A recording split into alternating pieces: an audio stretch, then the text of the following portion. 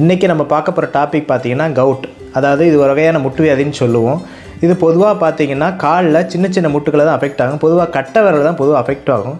இது அந்த காலத்தில் வந்து டிசீஸ் ஆஃப் கிங் இல்லைன்னா ரிச் மேன் டிசீஸ்ன்னு சொல்லுவோம். அதாவது பணக்காரங்களுக்கு மட்டுமே வரக்கூடிய ஒரு வியாதியாக இருந்துச்சு. ஆனால் இந்த காலத்தில் எல்லாருக்கும் வரக்கூடிய வியாதியாக மாறிடுச்சு. காரணம் என்னென்னா, இது உடல் உழைப்பு இல்லாதவங்களுக்கு தான் பொதுவாக இது அஃபெக்ட் ஆகும். இந்த கவுட் நோய் உடம்புல ஏன் வருதுன்னு பார்த்தீங்கன்னா, உடம்புல வந்து ரத்தத்தில் யூரிக் ஆசிட்ங்கிற ஒரு கழிவுப்பொருள் உடம்புல அதிகமாக தங்குறதுனால தான் இந்த நோயே வருது. இந்த யூரிக் ஆசிட் உடம்புல அதிகமாக இருக்கிறதுனால இது வந்து மோனோசோடியம் யூரேட் கிறிஸ்டல் மாதிரி ஃபார்ம் ஆகி ஒரு கண்ணாடி போன்று ஃபார்ம் ஆகி எல்லா முட்டு பகுதியிலையும் படிய ஆரம்பிக்கிறதுனால தான் இந்த கவுட்டுங்கிற வியாதி வருது. முதல்ல இந்த யூரிக் ஆசிட் எப்படி உருவாகுதுன்னு தெரிஞ்சால் தான் அதுக்குள்ள வைத்தியங்களும் அதுக்கான வழிமுறைகள் நான் சொல்ல முடியும். இந்த யூரிக் ஆசிட் எப்படி உருவாகுதுன்னு இந்த வீடியோவில் தெளிவாக பார்ப்போம்.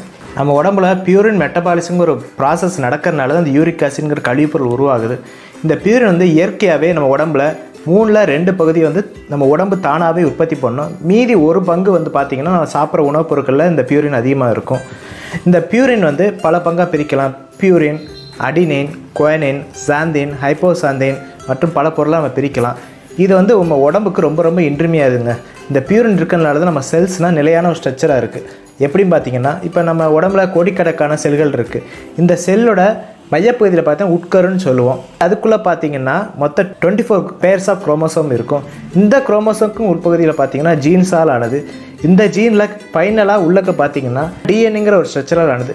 மேலும் இந்த டிஎன்ஏயோட உள்பகுதியில் போய் பார்த்தீங்கன்னா இதோட பேஸே பார்த்தீங்கன்னா அடினைன் குவானின்ங்கிற ஒரு பியூரின் ஸ்ட்ரக்சரால் தான் மெயினாக ஆக்கப்பட்டிருக்கு. அதனால தான் இந்த பியூரின் நம்ம உடம்புல ரொம்ப ரொம்ப இன்றியமையாகுது. இதில் இந்த யூரிக் ஆசிட் எப்படி உருவாகுது அப்படிங்கிறத இந்த வீடியோவில் பார்ப்போம். நம்ம உடம்புல ஒவ்வொரு நாளும் கோடிக்கணக்கான செல்கள் சிதைந்துக்கிட்டே இருக்குது. இப்படி சிதைக்கப்படும் பொழுது அதோடு சேர்ந்து டிஎன்ஏ, ஆர்என்ஏ அப்படிங்கிற பொருளும் சிதைக்கப்படுது. இப்படி அழிக்கப்படுற இந்த டிஎன்ஏ, ஆர்என்ஏவானது அடினோசின் மற்றும் குவானைன் போன்ற பியூரின் பொருட்களாக மாறி கல்லீரலை போய் சென்றடையுது.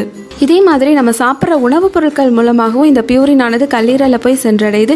இப்படி கல்லீரலில் சென்றடைகிற பியூரினானது கல்லீரலில் உள்ள சில என்சைம்ஸ் மூலமாக ஹைப்போசாந்தைன் மற்றும் சாந்தைன் அப்படிங்கிற ஒரு பொருளாக மாறுது. இந்த சாந்தைனானது சாந்தைன் ஆக்சிடேஸ் அப்படிங்கிற ஒரு என்சைம் மூலமாக நமக்கு யூரிக் ஆசிடாக 75% சிறுநீர் மூலமாகவும் 25% மலத்தின் மூலமாகவும் வெளியேற்றப்படுது. இந்த யூரிக் ஆசிட் ரொம்ப ரொம்ப உடம்புக்கு ரொம்ப நல்லதுங்க. என்னங்க இப்போ தான் கழிவு பொருள்னு சொன்னீங்க, திரும்ப உடம்பு நல்லதுன்னு சொல்லி கேள்விப்பட்டீங்களா? யூரிக் ஆசிட் வந்து it's a powerful anti accident. அதாவது உடம்புல ஆக்சிடேஷனுங்கிற ப்ராசஸ் நடக்கிறனால தான் உங்களுக்கு வயது வந்து சீக்கிரமாகவே முதிர்ச்சி அடையுது, சீக்கிரமாக இறந்து போகிறதுக்கு எல்லாத்துக்கான இந்த ஆக்சிடேஷனுங்கிற ப்ராசஸ் நடக்கிறனால தான். இது பவர்ஃபுல் ஆன்டி ஆக்சிடென்ட்டாக திகறனால தான் நம்ம இவ்வளோ வருஷமாக உயிரோட வாழ்ந்துக்கிட்டு இருக்கோம். அப்போ யூரிக் ஆசிட் ரொம்ப நல்லதானே கேட்குறீங்க? அளவுக்கு மிஞ்சினா அமுது நஞ்சு மாதிரி யூரிக் ஆசிட் குறிப்பிட்ட அளவு தான் உடம்புல இருக்கணும்.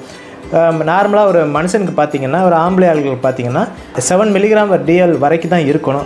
7 மில்லிகிராம் டிஎல் மேலே போனாலோ இல்லை லேடிஸ்க்கு வந்து 6 மில்லிகிராம் டிஎல் மேலே போனாலோ அதைத்தான் நம்ம ஹைப்பர் யூரிசீமியான்னு சொல்லுவோம். இந்த அதிகப்படியான ஹைப்பர் யூரிசீமியா தான் கடைசியில் மோனோசோடியம் யூரேட் கிறிஸ்டல்ங்கிற கண்ணாடி பொருளாக மாறி நமக்கு ஜாயின்ஸில் போய் அங்கங்கே படிய ஆரம்பிச்சிருது. இந்த படியறனால தான் உங்களுக்கு கவுட்டுங்கிற ஒரு வியாதி வர ஆரம்பிக்குது. இந்த பியூரின் வந்து நம்ம உடம்புல மட்டும் உற்பத்தி ஆகிறது இல்லைங்க. நம்ம சாப்பிட்ற பொருட்களான முக்கியமாக கடல் பொருட்களான மீன், அதாவது நெத்திலி மீன் சொல்லுவோம், நண்டு, இறால், சிப்பி போன்ற கடல் பொருட்கள் இருந்தும், அதே மாதிரி இறைச்சி பொருள் சிக்கன், மட்டன் மற்றும் போர்க்கு, பீஃப் இந்த மாதிரி இறைச்சியிலே கூட இந்த பியூரின் அதிகமாக இருக்குது. இதுவும் கடைசியாக வந்து யூரிக் ஆசிட் கழிவு பொருளாக மாதிரி தான் உடம்புல வெளியே தள்ளுது. சில பேர் சொல்லுவாங்க புரோட்டீன் டயட் சாப்பிட்டா இந்த யூரிக் ஆசிட் அதிகமாகுமா? அப்படி கிடையாதுங்க.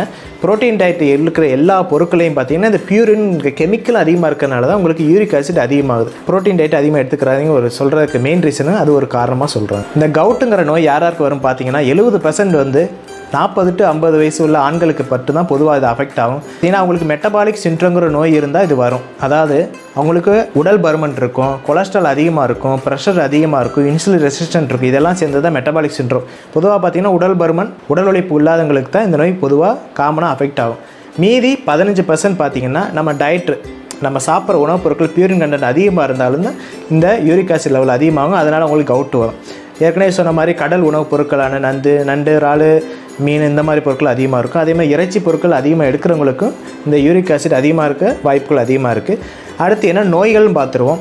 தைராய்டு ப்ராப்ளம் உள்ளவங்க, அதே மாதிரி கேன்சர் நோயால் பாதிக்கப்பட்டவங்க, பொதுவாக பிளட் கேன்சர், மல்டிபிள் மைலோமா போன்ற கேன்சர் நோயால் பாதிக்கப்பட்டவங்க, கேன்சருக்கு ஹீமோதெரப்பி, ரேடியோதெரப்பி ட்ரீட்மெண்ட் எடுத்துக்கிறவங்களுக்கும் இந்த மாதிரி நோய் வரும். காரணம் பார்த்திங்கன்னா இந்த மாதிரி DNA, RNA damage நடக்கிறனால uric acid உங்களுக்கு அதிகமாகும்.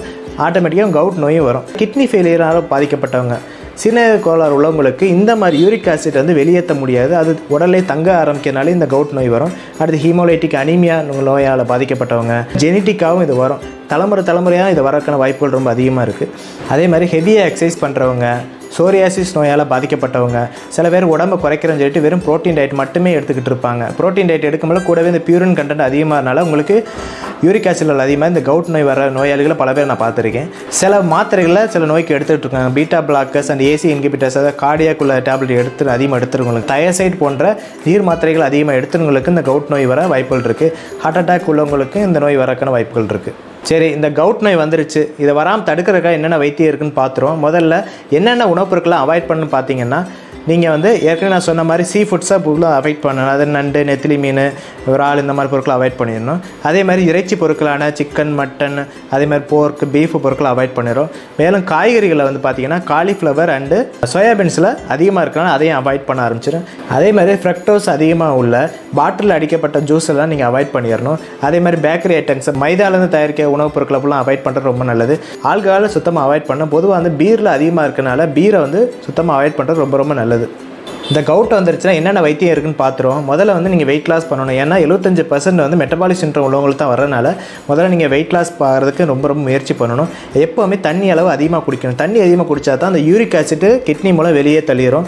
எக்ஸப்ட் கிட்னி பாதிப்பு உள்ளவங்களை தவிர மற்ற எல்லாரும் தண்ணி அதிகமாக குடிக்கலாம். என்னென்ன சாப்பாடு சாப்பிட்லான்னு பார்த்தீங்கன்னா, அனைத்து வகையான ஃப்ரூட்ஸ் நல்லா சாப்பிட்லாம். ஃப்ரூட் ஜூஸாக சாப்பிடாமல் டைரெக்டாக ஃப்ரூட்ஸாக நீங்கள் சாப்பிட்ற மூலமாக இந்த கவுட் வந்து உங்களுக்கு குறைய வாய்ப்புகள் இருக்குது. ஃப்ரூட்ஸ்லேயே அதிகமாக வந்து பெரி ஃப்ரூட்ஸ்னு சொல்லுவோம், ப்ளம்ஸு, ஸ்ட்ராபெரி, இந்த மாதிரி ஃப்ரூட்ஸ் வந்து ஆன்டி இன்ஃப்ளமேட்டரி ப்ராப்பர்ட்டி அதிகமாக இருக்கிறனால கவுட் உள்ளவங்களுக்கு வலி குறைய ஆரம்பிக்கும்.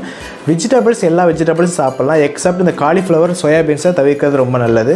நட்ஸ், பாதாம், முந்திரி, அதே மாதிரி வேர்க்கடலைகளை அதிகமாக உடம்புல சேர்த்துக்கலாம். தானிய வகைகள் அதிகமாக சேர்த்துக்கலாம். விட்டமின் சி உள்ள டயட் அதிகமாக சாப்பிட்டிங்கன்னா இது எலிமினேட் பண்ணுறதுக்கு யூஸ் ஆகுன்னு பல ரிசர்ச்சில் சொல்லியிருக்காங்க. ஆல் டைரி ப்ராடக்ட், பால் பொருட்கள் எல்லாம் சேர்த்துக்கலாம். பொதுவாக வந்து இதில் லோ ஃபேட் டைரி ப்ராடக்ட்னு சொல்லுவோம். கொழுப்பு கம்மியாக உள்ள பால் பொருட்களை எடுத்துக்கிறது ரொம்ப நல்லது. இப்போ நான் சொன்ன இன்ஸ்ட்ரக்ஷனை முறையாக நீங்கள் ஃபாலோ பண்ணாலே கவுட் நோய் வராமல் நீங்கள் பாதுகாத்து கொள்ளலாம். மேலும் கவுட் நோய் வந்துருச்சுன்னா டாக்டர் கொடுக்குற மெடிசனை நீங்கள் ஃபாலோ பண்ணுங்கள், நோயை முற்றிலும் குணப்படுத்தலாம். நன்றி, வணக்கம்.